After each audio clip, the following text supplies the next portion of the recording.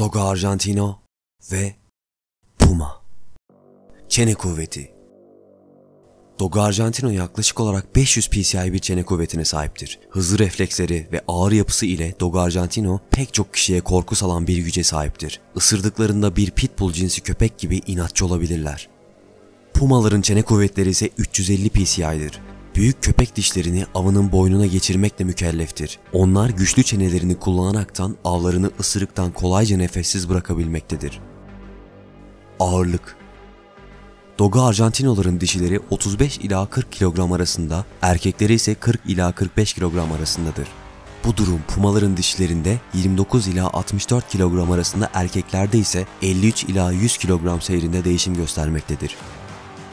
Boyları. Dogo Argentino'ların dişileri 60 ila 65 santim arasında, erkekleri ise 60 ila 68 santim arasındadır. Pumaların yetişkinlerinde 69 ila 90 santim boy skalası bulunmaktadır. Hızları. Dogo Argentino'ların maksimum çıkacağı saatteki hızı 40 km civarındadır. Bu durum pumalarda ise saatte 80 kilometredir. Bu da dogoların tamı tamına 2 katı demek oluyor. Yaşam süreleri. Dogo Argentino'lar ortalama 10 ila 15 yıl yaşayabiliyorken pumalarda bu süre esaret altında olmadığında 8 ila 13 yıl arasında değişmektedir. Agresiflik. Dogo Argentino'lar dünyadaki en agresif köpek ırklarından biri olarak kabul edilir. Irkların başlangıcından bu yana bu cinsler maalesef dövüş köpekleri olarak kullanıldı ve dövüş köpeklerinden yetiştirildi. Bu eğilimleri nedeniyle çeşitli ülkelerde yasaklanmıştır ki buna yasaklı köpekler videosuna değindik. Şunu da söylemekte fayda var. Saldırganlık vakaları belgelenmesine rağmen asla insanlara karşı agresif olacak şekilde yetiştirilmedi. Bunun yerine insanlara karşı dostça yetiştirildiler ve agresif köpeklerin yetiştirilmesi kesinlikle tavsiye edilmez.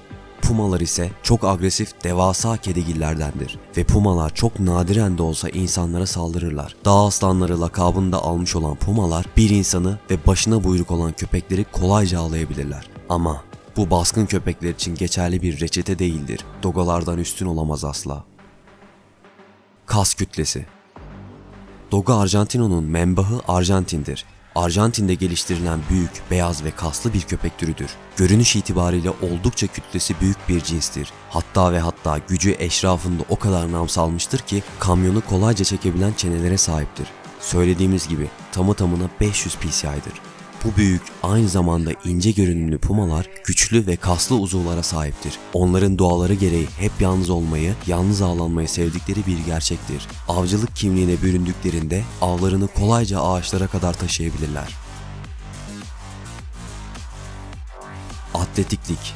Dogo Argentino'ların çok sayıda günlük rutin haline gelmesi gereken egzersizleri ve tutarlı eğitimleri olmalıdır. Onların küçük yaşlardan itibaren sosyalleşmesi gerekir. Enerjileri had safhada olan bu ırkın doğru bir eğitime tabi tutulması o atletik yapıları için gereklidir ve bunu sürekli hale getirecek kararlı bir sahibin yapması yerinde olacaktır.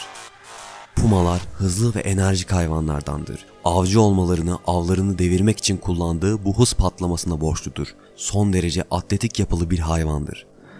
Umarım hoşunuza giden, seyir keyfi had safhada olan bir video olmuştur. Kanala verdiğiniz o güzel destekten dolayı hepinize çok teşekkür ederim. Bana en büyük desteğinizi bu videoyu beğenerek veya kanalıma yeni geldiyseniz abone olarak verebilirsiniz. Bir sonraki içerikte görüşmek dileğiyle. Sağlıklı günlerde kalın.